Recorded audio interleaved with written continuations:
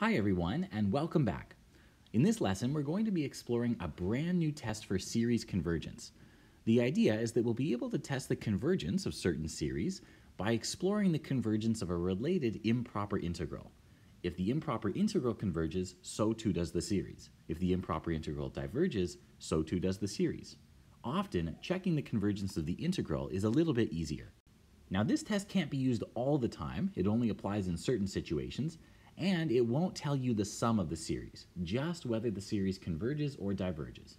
However, if the series does converge, we can use the value of that related integral to estimate the sum. This test is very fittingly called the integral test. The motivating question for today's discussion concerns this series, the sum from k equals 1 to infinity of 1 over k squared. That is, 1 over 1 plus 1 over 4 plus 1 over 9, and so on. The question is, does this series converge or diverge? Well, let's think about this. The terms in our series are certainly getting smaller, right? The terms tend to 0 when k goes to infinity. This means that our series passes the test for divergence, and therefore this test won't allow us to draw any conclusions. The only other test we have at this point is the geometric series test, but unfortunately this is not a geometric series. So we're going to have to think of another way to analyze its convergence. I'm going to start by viewing the terms in my series a little bit differently, a little more geometrically. I'm going to think of each of these terms like the area of a little rectangle. I'm adding up a bunch of rectangular areas and I want to know if the result is finite. Specifically, I'm going to think of the term 1 over k squared like the area of a rectangle whose width is 1 and whose height is, well, 1 over k squared. The height is therefore given by the value of this function, f of x equals 1 over x squared, at the point x equals k. Graphically, the height of my first rectangle is given by f of 1, right? 1 over 1 squared. And the width of that rectangle we said would be 1. So I can think of the first term in my series like the area of this rectangle. For the second term, the height of my rectangle is 1 over 2 squared, so the value of the function at 2, and again, the width is going to be 1. So I think of the second term like the area of this second rectangle. And now I think you see where this is going. I'm going to think of my third term as the area of this rectangle, the fourth term as the area of this rectangle, and so on. My series is therefore given by the sum of these red rectangular areas. The question is, does that sum converge? Or when I add up those areas, does it just continue to grow and grow and grow without bound, and hence diverge? To answer this question, I'm going to make the following observation. These red rectangles sit underneath the graph of the function f of x equals 1 over x squared, which means that there's more area enclosed between the x-axis and the blue curve than there is underneath these red rectangles. So let's think about this for a moment. If the area underneath my blue curve and above the x-axis is finite, at least over in this part of the region as x goes off to infinity, then the red rectangles must also enclose a finite area, and hence my series will converge. So this will be our game plan. We note that the sum of 1 over k squared from k equals 1 to infinity is less than or equal to the area enclosed by my curve y equals f of x. Now that curve does some crazy stuff near 0. It's not continuous there. So I'm going to actually say that the area of my rectangles is less than or equal to the area of this first rectangle, which is 1, plus the area under the remaining part of the function, where the function is nice and continuous. That I can represent as an integral. So on the right-hand side here, we have 1 plus that area under f of x from 1 to infinity, which is the improper integral from 1 to infinity of 1 over x squared dx. Ooh, now we can evaluate this improper integral using what we know from Math 117. Specifically, we're going to find an antiderivative for 1 over x squared, which I believe is minus 1 over x, and I evaluate that antiderivative from 1 to t, where here t is going off to infinity. So we have to take a limit. What we get is 1 plus the limit as t goes to infinity of minus 1 over t plus 1 over 1. Well, as t goes off to infinity, this term is going to go to 0. And I get a final answer of 2, a finite number. Oh, would you look at this? The blue region encloses a finite area, an area of 2. Since the red rectangles enclose a smaller area, we conclude that this series is convergent, and in fact, the sum is less than or equal to 2. This is the idea behind the integral test.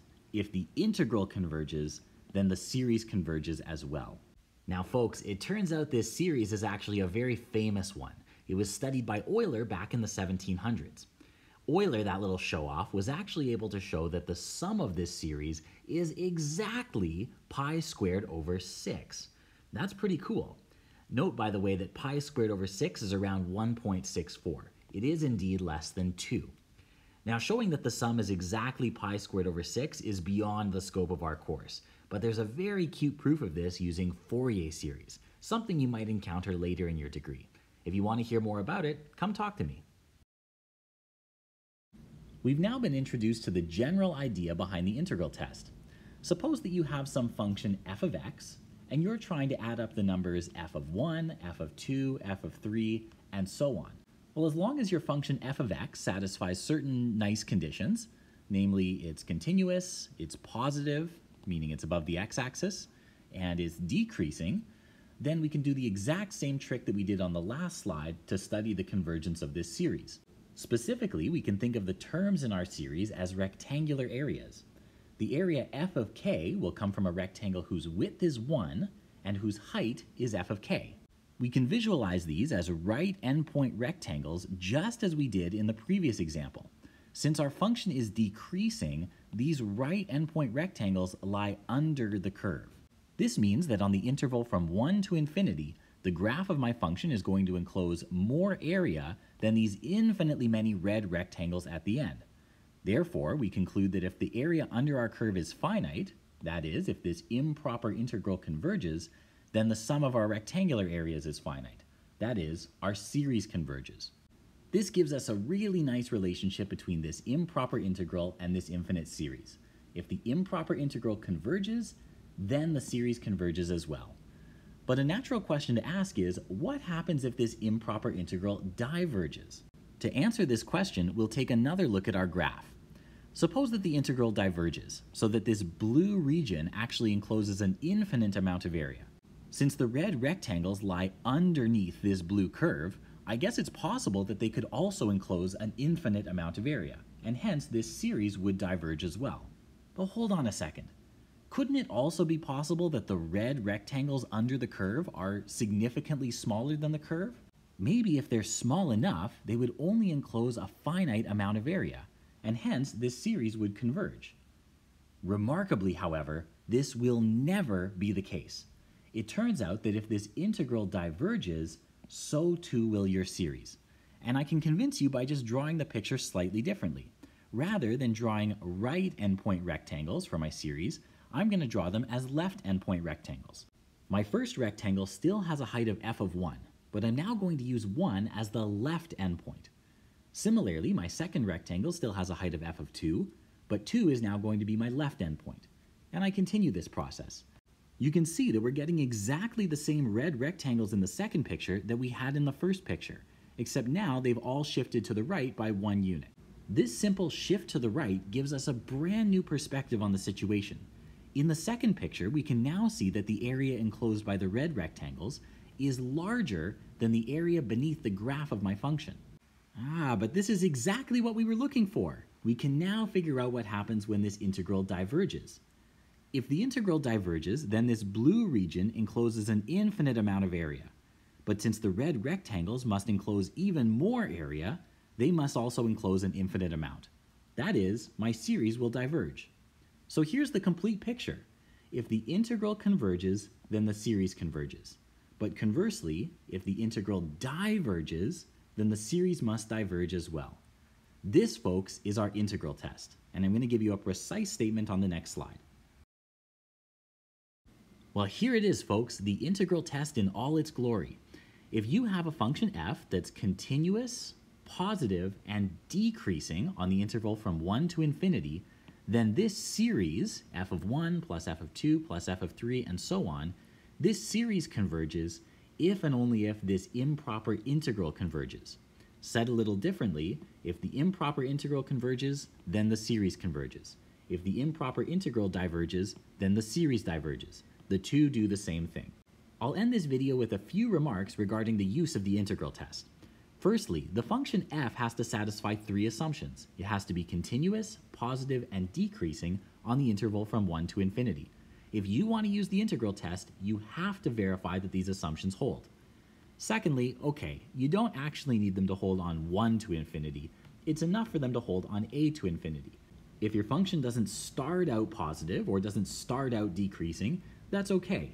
As long as eventually it satisfies these assumptions, you can use the integral test on the interval a to infinity. Finally, maybe you're wondering about when the integral test should be used. Well, here's my advice.